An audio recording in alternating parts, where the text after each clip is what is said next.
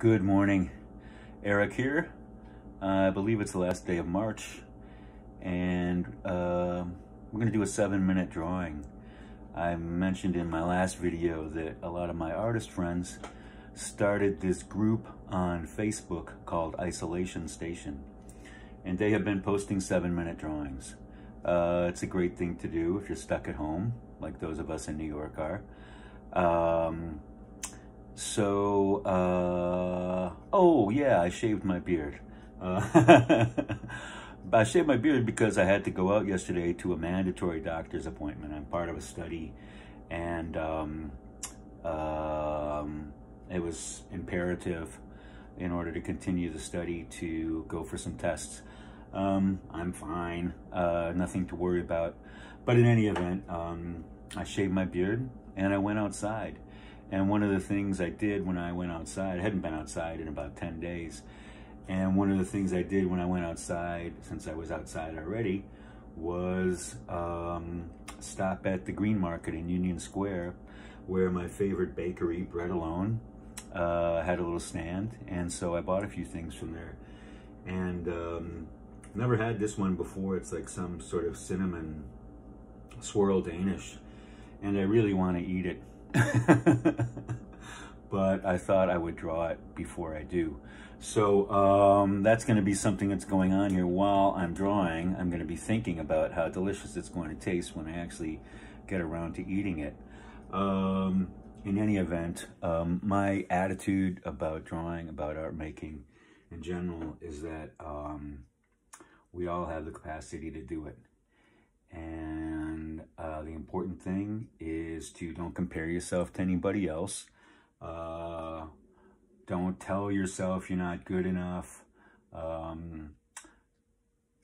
And accept the fact that your drawing is going to be different than my drawing.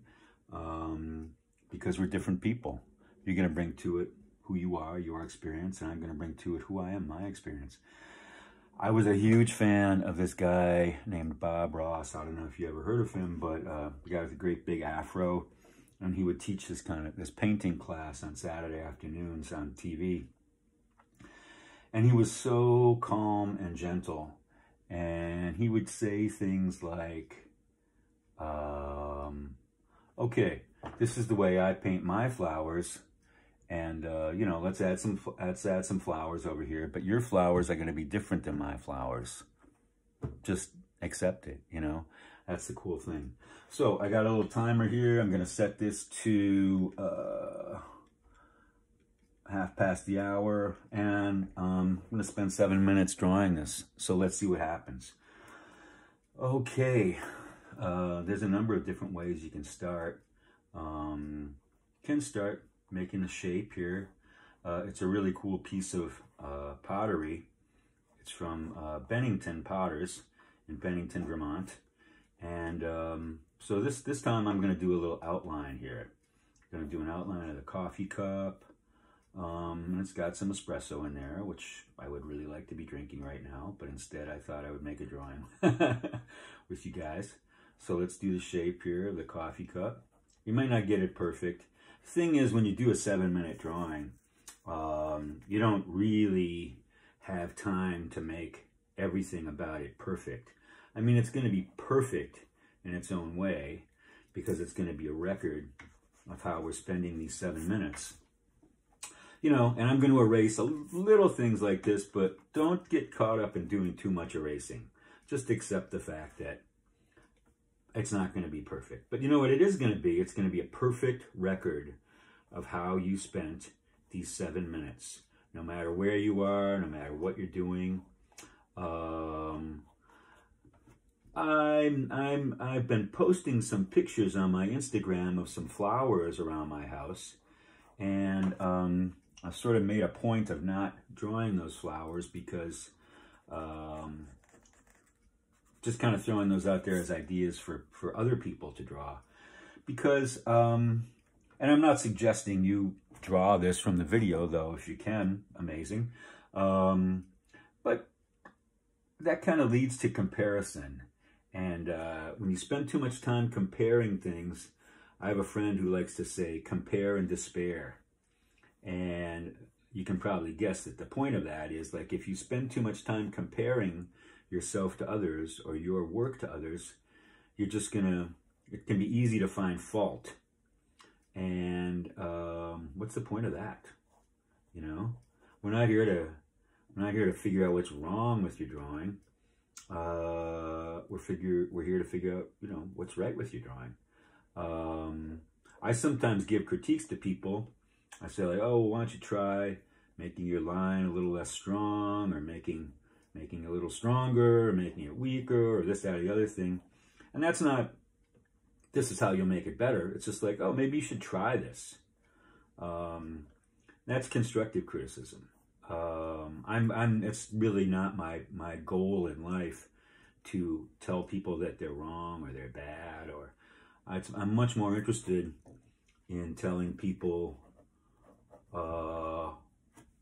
when they're good and what's interesting and what's unique about them.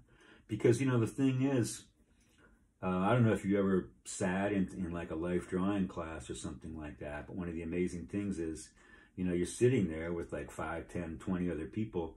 You're all drawing the same thing, but they all end up looking different. And that's the really cool thing. It's the Bob Ross thing, you know. You're going to make your flowers, and I'm going to make my flowers, and they're all going to look different. That's just the way it's going to be. Okay, so we're about 4 minutes into this now.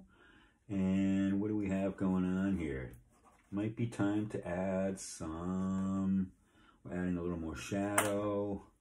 Let's add some color. I use these watercolor pencils. Okay, it's primarily brown here. This cinnamon Danish, which I'm going to eat as soon as we're done here. Yum. Okay, there's a lot of brown to it. There's a lot of kind of tan. And then there's some shadows. Okay, and that's, the cup is this beautiful, like turquoisey, kind of hippie turquoise green color. We love that. I kind of love anything hippie. I always wanted to be a hippie, but I was born a little bit too late to be one. How are we doing on time? Oh, 5 minutes we've used up so far. Okay, so we're getting close. We got 2 more minutes on our 7-minute drawing. And let's see what happens. And remember, it's not going to be a perfect drawing. It's going to be a record of how we spent these 7 minutes. And that's cool in itself. You know what? It's like I used to do photographs all the time. And I would kind of despair. Nobody wanted to show my photographs. Nobody wanted to look at my photographs. And I would get all down in the dumps about it. But then it kind of hit me that one of the great things about photography, or any kind of, or a drawing, or any kind of record like this, is that in the future, people will get to look at it and go, oh, this is how somebody spent that quarantine time. All right? So let's see what happens here. It's going to be far from perfect, but let's see what we get. Okay, does it look anything like our cinnamon Danish on our Bennington pottery plate? Oh, 6 minutes. We've got 1 minute left to finish this. Let's see what we do. Let's see what happens. Okay. And our Bennington pottery plate is kind of gray. All right. Our mug was kind of a turquoise, like a deep turquoise. I don't know how you'd call that. Wow. Okay. Well, that's what we got. Let's see what happens if, I think we need to add a little darkness to it. Add a little darker shadow. Okay, we've got a big, thick shadow happening under the Danish. Got a big, thick shadow happening under the cup. And the cup is kind of got some shadow going on there. Now, down in the bottom of the cup, it gets really dark there. Okay, let's see what happens there. And back here, behind. All right, okay. Well, again, we're far from perfect, and we are very close to 7 minutes. So let's see what we got here.